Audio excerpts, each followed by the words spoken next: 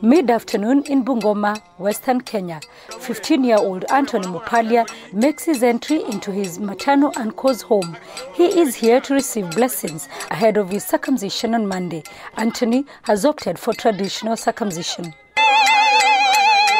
The family takes time to remind him of the importance of being brave. Any sign of fear or cowardice during that act will bring ridicule and shame to his family.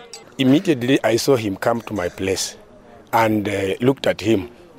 Just like the way I also stood the knife, the same knife, I knew he could make it. His uncle slaughters a bull and adorns him with a gift, a piece of meat that he must carry around his neck back home. By deciding to face the knife, he will be joining those before him. Personally, I versed the music by around 1988, my father 1960, and my grandfather around 1920-something. Back home, celebrations continue. His father's age mates are welcome to share busa, a traditional brew. The celebrations will go throughout the night. He will brave the rains and the cold weather.